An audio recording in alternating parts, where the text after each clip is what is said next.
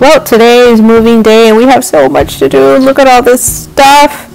We did the kitchen and I just have so many boxes and trash, and we don't even know how to deal with this anymore.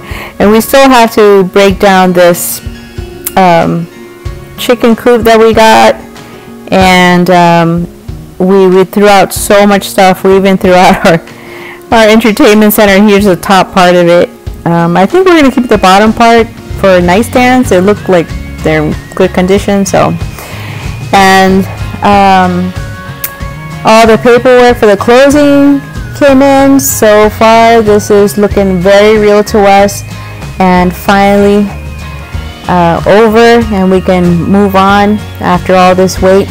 We're using Ubox this time. Last time we moved we used pods, which was absolutely wonderful. We loved it, but I guess I'll let you know how it goes with them. But as soon as the U-Haul person drops them off, I'll give you a tour of the units.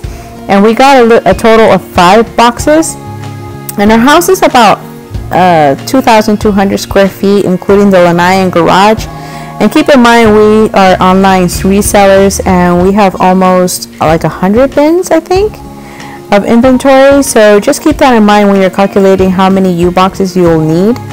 They really are good about calculating it online. So if you're thinking about it, you can always go on their website. Obviously, we're not sponsored because we have 1 subscriber, and that 1 subscriber is actually me.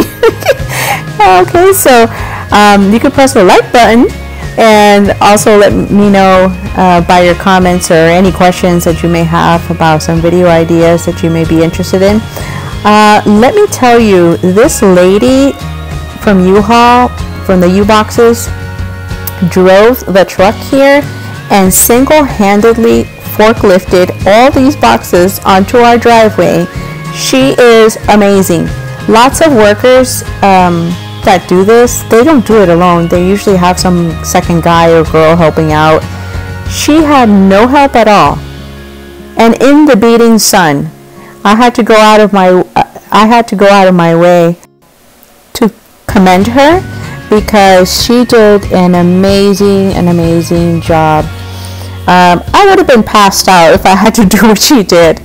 But anyways, I hope you liked the video, and you guys go ahead and leave me a comment, like I said, and like this video, and we will go ahead to our next step, which is trying to find somewhere to stay. I know a lot of people have this question because I've been looking up online where to stay between homes.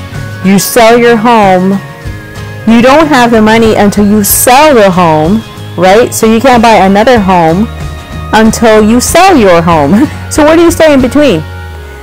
Well, that's coming up in our next video.